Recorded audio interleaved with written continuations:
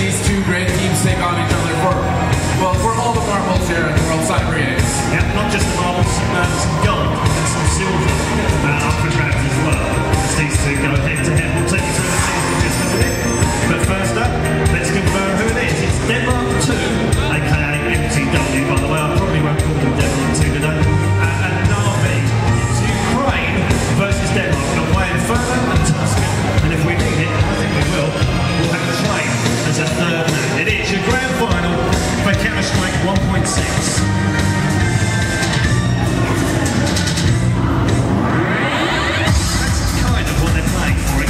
Neither of these two teams can actually win that. Nevertheless, they are going for a gold medal, and they are going, of course, for a silver medal. Runners up will take that home. The third place game still underway in the Counter-Strike area right now.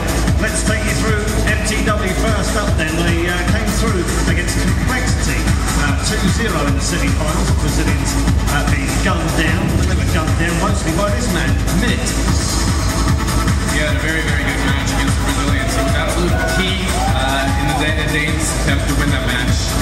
And here we go. It's Zonic, the big guy. He's been around for ages. He's played top-level Counter-Strike now for, I think it's 6 or 7 years. It's an astonishing feat. Does feel like a long time. Latency kills the game. It says Navy's headband. He's ready. The in-game leader, of course, with his strips on his computer, offering everything they need in terms of strategy. The fourth man, the AWP of Sunda, getting plenty of support from his Danish team, who had a massive huddle before this game, which also included this man, Trace, who apparently his middle name is Bang. It's so appropriate. He's gonna hate you for that one. So that's Denmark, and as I said, they had a massive team huddle. It's the biggest team huddle I've seen in a long time. They are a very collective unit, not just the Counter-Strike team, but the entire country team behind them, sitting in the crowd. They go head-to-head with, I have to say, the marginal favourites for this final. They have been the team of 2010, no doubt about it. The Ukrainians, NaVi. They came through against the former champions, Frag Executors, in the semi-final. First up then, Essenin, the rifler of the team, one of the many rifles in the team. He looks ready to do some business here, Paul. Yeah, he's serious. He's ready. And Starix, the all-AWP, which we'll talk about when we go through the game. And the man in the middle is Zeus. Well known, been around for a long time. And, of course, their in-game leader as well, calling the shots here today. And one of the men I'm looking forward to seeing again, Markelov.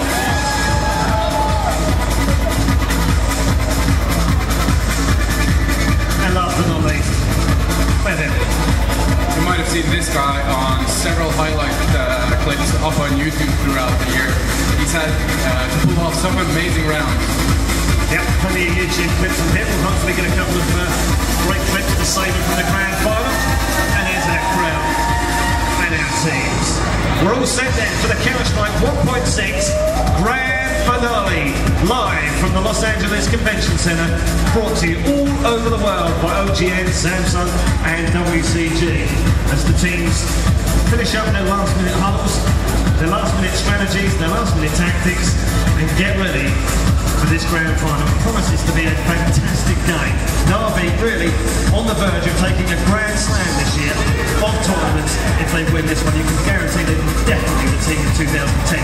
On the other hand, we have Denmark's finest going for their second gold medal at the WCG in Counter-Strike 1.6, and this is their third final. That's an amazing feat. Right, let's take you through the first map then. It's Inferno. Jonas. Well, the Danes have been very famous so far for the way they've handled this map. This is of course the smaller bomb site, which they defended valiantly against Team EG yesterday. They couldn't really get into the site. Here's the middle area, moving up the middle area and into the netted bomb site, which is a very, very accessible site that you're going to see. You're bound to see a lot of action happen around here. Like we said, the Inferno is slightly CT dominated, but these teams are so good now that their strats work out well on the T side of the map as well.